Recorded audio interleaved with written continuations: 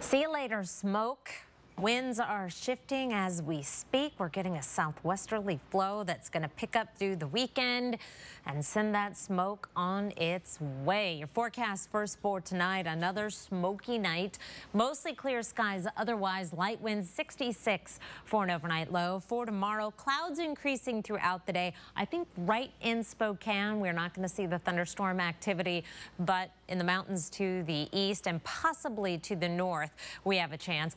93 our high. This may be our last day in the 90s for a while. Our high today, 96 so far, more than 10 degrees above our average high of 85 with no precipitation out at the airport. Right now it's 96 and smoky in Spokane. Winds right now out of the northeast at 5 miles per hour. Those are going to be shifting coming out of the southwest. 95 right now in Coeur d'Alene. Here's a look at the bad news that comes along with this change in the weather, the potential for lightning, dry lightning, a possibility through the east slopes of the Cascades and into the northern portions of the Columbia Basin. This fire weather watch goes through Saturday morning.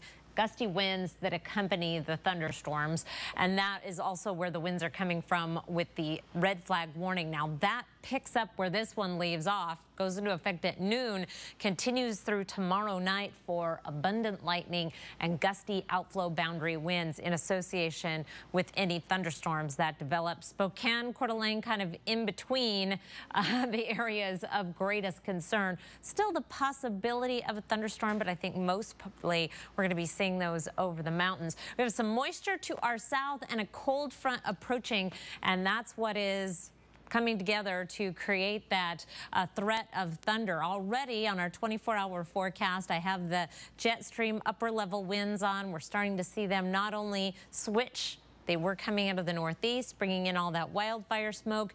Now they are switching, coming out of the southwest and picking up in intensity. That's going to bring us some fresh air and some cooler air as this trough approaches. Overnight lows tonight, another warm night. We'll be in the 50s and 60s tomorrow. Another day in the 90s, fewer triple digits on this map, but then we're going to take a big step down. Sunday, we have a chance of rain showers, although only a slight chance of rain showers, a high of 80. 79 on Monday, and then lower to mid 80s through next week with sunny skies and fresh air.